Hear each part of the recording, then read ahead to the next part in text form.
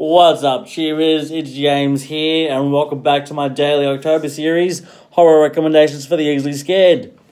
Now, to wrap up last week, we started off with Raw, French cannibal horror movie. Kind of sexy, kind of intriguing, really good.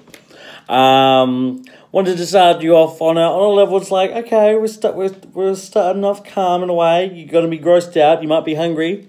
I was intrigued. I was like, oh my. Then we went with It, both the 1990 miniseries and then the 2017 movie. Clown horror. Never gave it to you, and it's fucked. It's good. And the sequel is out in 2019 next year in September. But again, kind of tame, but if you don't like clowns, you'll be fucking scared. Then we went with a Cronenberg classic. You'll hear the term Cronenberging, with The Fly, the 1958 version. I went with Sexy again, with Teeth. It'll make, like I said, make all the boys scared again. No means no, and you gotta ask for consent. Then I went with Time Travel Horror with The Caller. That'll keep you up at night and make you think.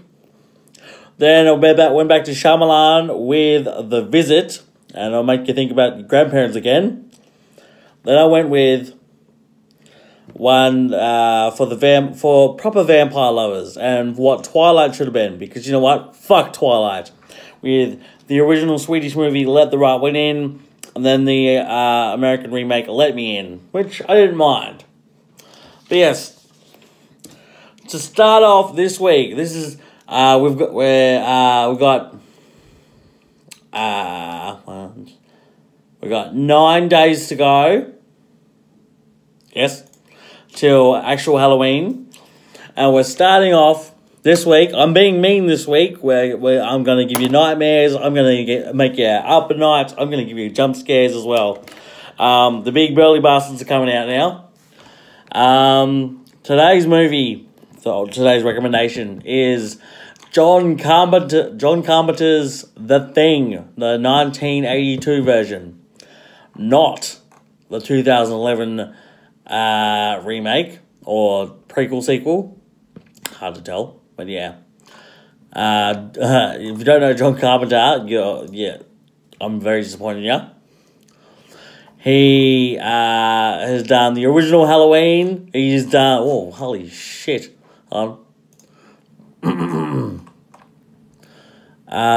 on Precinct 13, Halloween, The Fog, Escape from New York, The Thing, Christine, Starman, Prince of Darkness, They Live, Ghosts of Mars, Vampires, Escape from LA, Village of the Damned, that was really good. Masters of Horror, yep. He is also producing, I believe,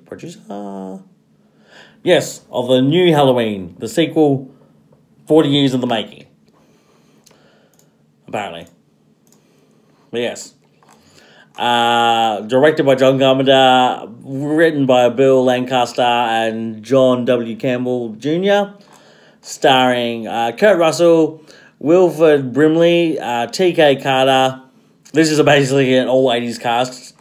David Clennon, Keith David,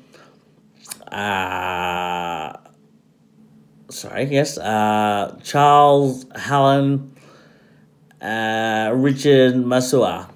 Yeah.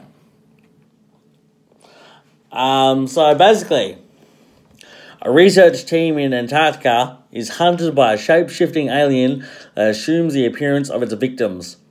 And it's learning. It's like, holy fuck. It is a great film, great for Kurt Russell's career and John Carpenter's career. It has great fucking scenes. And real awesome that it was actually set in Antarctica, not like in America. I know it's an American cast, but it's set in Antarctica because it's all remote and everything. And it kind of makes sense in the prequel sequel because it's away from everything. Like, if it was in a city, it'd take over the fucking city. But it's in a remote Antarctica research lab, and everyone's scared. Everyone's on edge. It's like, holy fucking shit. Because it takes your personality. And no one knows who it is. No one's sleeping. No one's trusting anyone. There is a scene I'm about to play.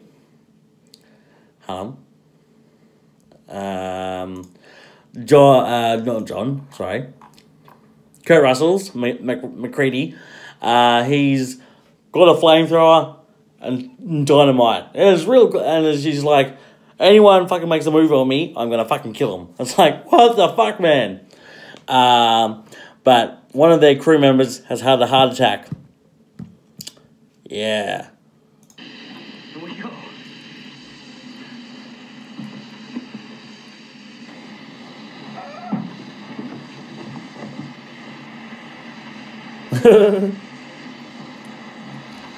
Not breathing. One time, Doc. Get it in here and bring the others. Now nobody gets out of my sight. McCready is kind of taking on the leadership role, which makes sense. Like I said, everyone's on fucking edge. It's an alien that has killed some of the crew at this point in time, but you can't let a person die. I just have to put an end to you and Johnny Principal Stalls. Never occurred to the jury that anybody could have got some of my clothes and stuck them with the furnace. We ain't buying that. Quit that bickering over there. What else? We like defibrillator over here. You're gonna have to sleep sometime, Nicole. I'm a real light sleeper, child. Anyone tries to wake me.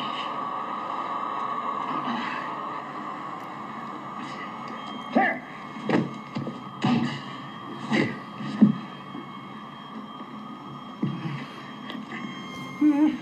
Clear! Okay, the first clear didn't work. He's trying to revive Norris, but that didn't work, so he's going in for a second one. And you're like, okay, that seems pretty normal.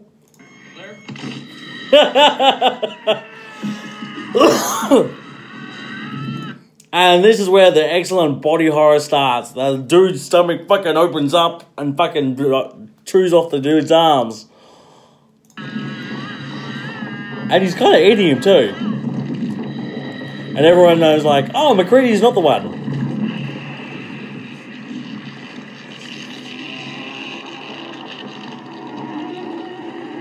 And I have to say, for 1982, this is actually pretty good for the effects and all that. Like, no CGI bullshit that we have today, or overused CGI, sorry. Like, some CGI is good, but this is like practical effects. It looks fucking disgusting. Like, it's all oozy and monstrous, and you're like, what the fuck are you?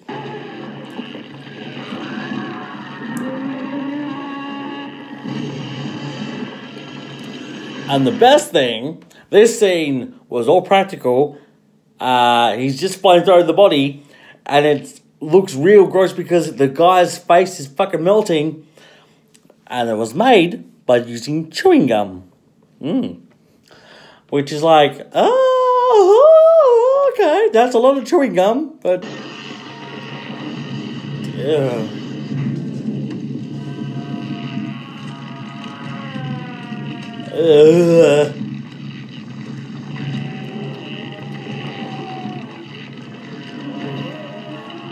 Ew.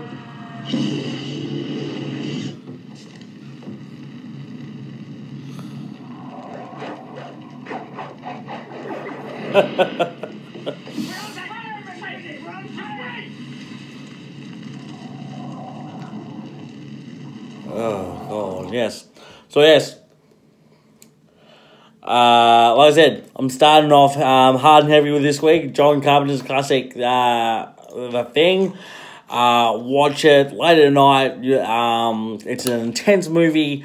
It's one of the, like I said, one of the greatest horror films of all time. Like, one of the many. You can watch the sequel if you want, like the prequel sequel, or the sequel prequel, if you want to, but it's just like, the acting in it is fucking horrible, even though it's up to today's standards. But yeah, it's like everyone's like, oh, you know what? We're gonna have a sexy cast. It's like, no, go back to the 80s where everyone was technically sexy, but it was also gross to watch them. It's like, ugh. But yeah, yes. So like, share, subscribe, leave a comment.